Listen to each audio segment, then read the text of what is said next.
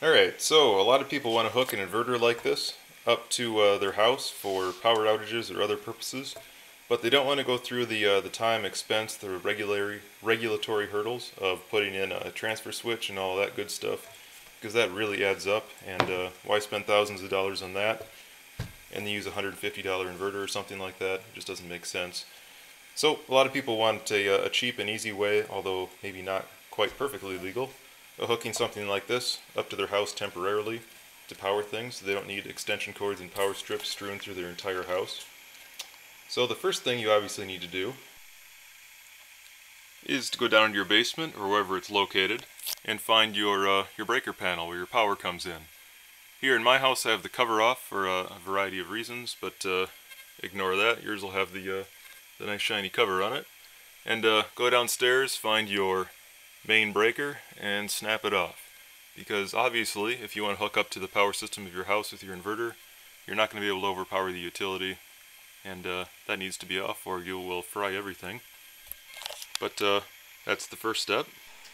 Alright, now that the breaker is off, the next thing a lot of people do is take a couple of extension cords, cut them apart, wire nut the two together, and end up with the cord that I like to call a suicide cord, where you have one end that looks like this and another end that looks like this.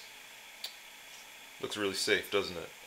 Anyway, so you take one of these, you plug it into your inverter, like so. You take the other one and plug it into your outlet, like so. Then you go back over to your inverter, thinking you're all smart, go over to your battery, hook it up. Everything looks good. Flip the inverter on, and poof, it explodes. I don't actually have the cords hooked up. This actually goes into something completely different. But had I done that, this inverter would have been destroyed. It would have smoked and who knows what else. And also it would be dangerous because this battery bank would have been energized. So I will tell you why that's a bad idea here. Alright, so why doesn't that strategy work? It seems like it should, but there's a reason why it doesn't. So first thing I'm going to do, I have this set to ohms. I'll put this one on the negative cable, and this one on ground on the output. And if I do that, you can see that they're tied directly together. That's just the resistance of my test leads. So the ground of the output and the ground of your battery are hard tied together. Alright, now we're on the voltage waveform. So if I take my test leads now, put them in the inverter, we get our modified sine wave output, which is, once this thing stabilizes, my multimeter has trouble triggering on modified sine wave, you get about 60 Hertz and about 120 volts AC. You can see that the top and bottom are about 145 positive and 145 volts negative, which is what it should be. But let's try something different. What happens if I go from neutral to ground? Now it is a square wave at 75 volts positive, 75 volts negative. So what if I go from ground to hot?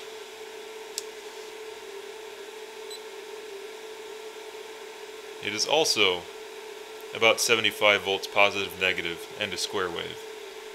So what the heck is going on here, right? I thought neutral and ground were the same voltage. Well, not on cheap inverters like this. This is a modified sine wave inverter that uses a different output scheme. And ground and neutral are not connected together. And it is not allowed to use something like this on a grounded neutral system for that reason, because both hot and neutral are actually hot on this inverter. You get about half voltage from ground to neutral and about half voltage from ground to hot on something like this. And if you tie ground and neutral directly together, this thing will go poof. For those of you who are not familiar with how breaker boxes are set up here we have the three lines that come into the house. We have the current carrying neutral in the middle, and hot on this side and hot on this side. They're both 180 degrees out of phase, 120 volts, which gives me 240 between the two hots. The ground rod that's driven into the ground outside the house is connected right to this current carrying neutral, Those are one and the same. They're tied together here in this box. And all of the circuits on both sides, one of the half of them are tied to this one up here, and half of them are tied to this one over here. However, all of the grounds and all of the neutrals are all tied together over here and over here. There is no difference between ground and neutral, aside from that neutral is designed to carry current and ground is not. So ground and neutral are tied together in this breaker box.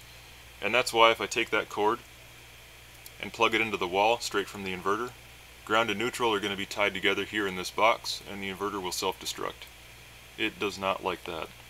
Not all inverters are constructed that way. Some of them really are isolated, but almost all of the modified sine wave inverters that you'll find out there are this way, and you cannot use a three-prong plug to connect them to your house wiring.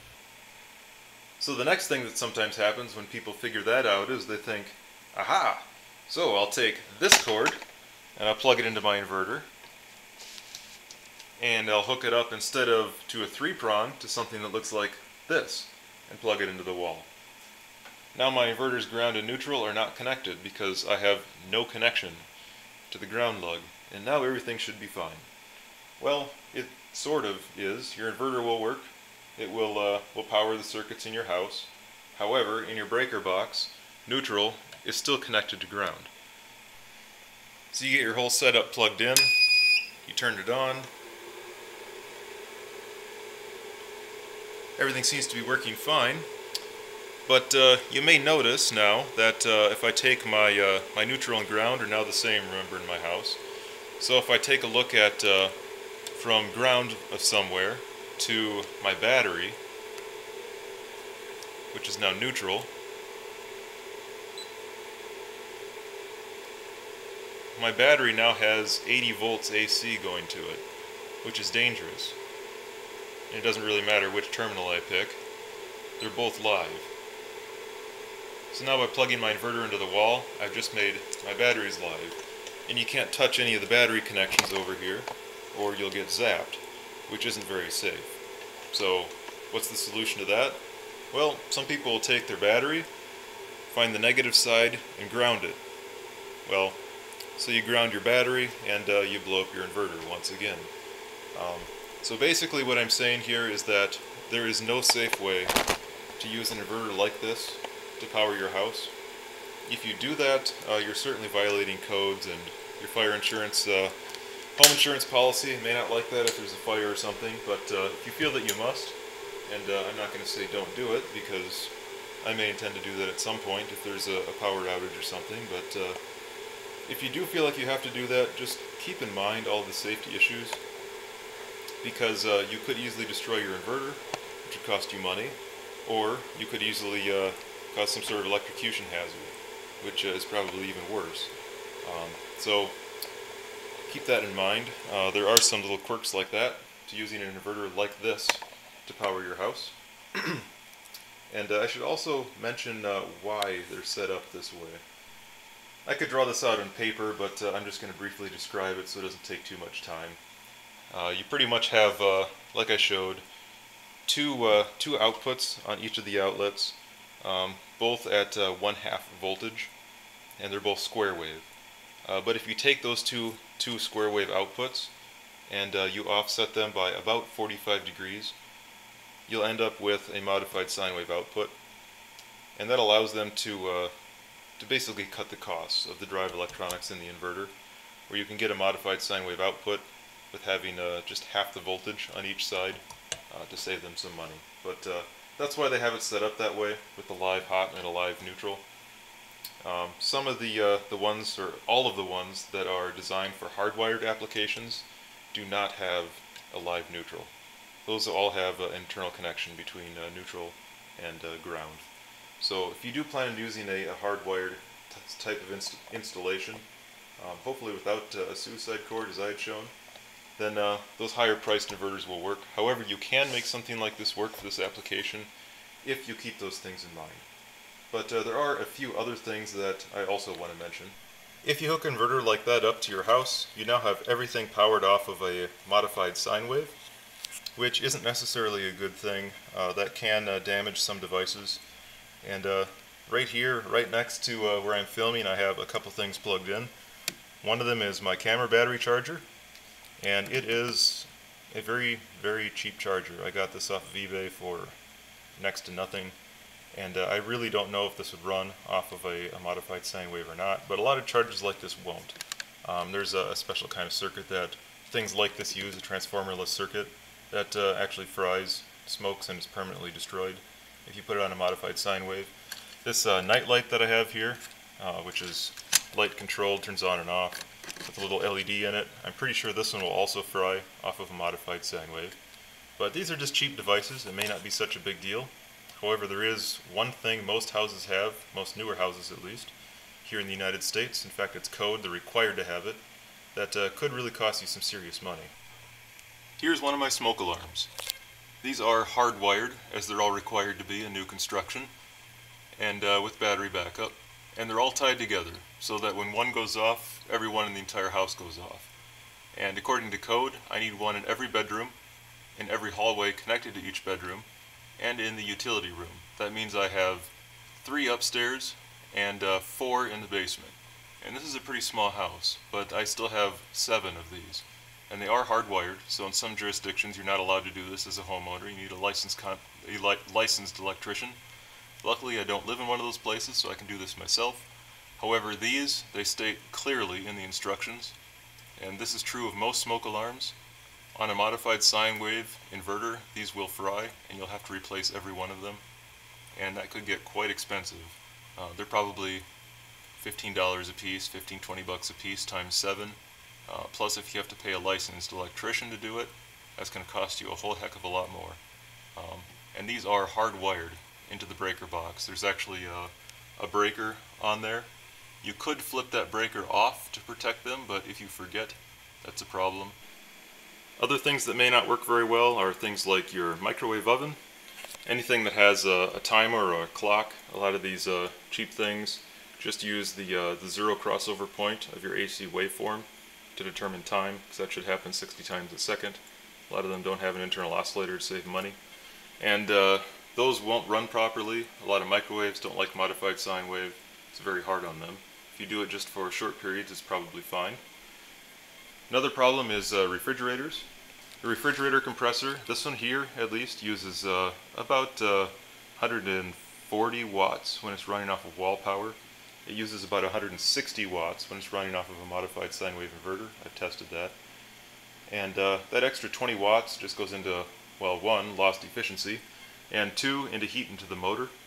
The motor gets hotter, the compressor gets hotter, and it has to run a lot more to keep up then, which costs you battery power for one, but also it's just runs hotter and it won't last as long. It's not designed for modified sine wave use.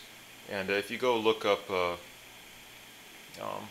NEMA specifications on motors, induction motors are clearly not designed to run on a modified sine wave inverter. They have too much harmonic distortion, and you actually get things like circulating currents in the bearings of these motors, which can deteriorate the oils, the greases in those bearings. You get spark through the bearings because of those high frequency currents, and it actually destroys the oil over time, causing eventual motor failure. So there's quite a few things that you need to worry about using a modified sine wave inverter, even on simple things like refrigerators. But it is, I think, an effective way to get emergency power for short-term use. I wouldn't expect any damage to something like this if you just run it for a few days out of its entire lifetime. However, running it for extended periods of time will undoubtedly shorten the life of a lot of appliances. Another thing I almost forgot to mention is that if you just plug it into one outlet, you're only going to energize one side of it, not the other side. And that means that on this particular breaker panel, every other breaker on each side will be powered and every other one will not be. But you only get about half your house powered and none of your 240 volt appliances will work. So the way around that is to find 2 outlets, one that's on each phase, and connect them both up so that they're both in phase. Make sure you don't get the connection reversed, neutral and ground, because if you do, once again your inverter will go poof. But if you connect them both up so that they're both in phase, neutral to neutral, ground to ground, or hot to hot, neutral to neutral, then you'll end up with every single breaker on here energized, and you'll get nothing across 240 volts, so there won't be any brownout concerns on that. Then your 244 volt stuff will operate, but all of the 110 volt stuff will. And your inverter is likely not powerful enough to handle everything in your house, so you can just snap off all the breakers that you're not using. And that will get you through temporarily, making sure that nobody touches that live battery, that you don't ground the battery, that you don't set any of your equipment next to anything that's grounded that might short out and cause a fire. It's not a safe way of doing it, but it can be done. Just be careful. Anyway, that's my little video that I'm making today on this Xantrex ProWatt 600 watt inverter.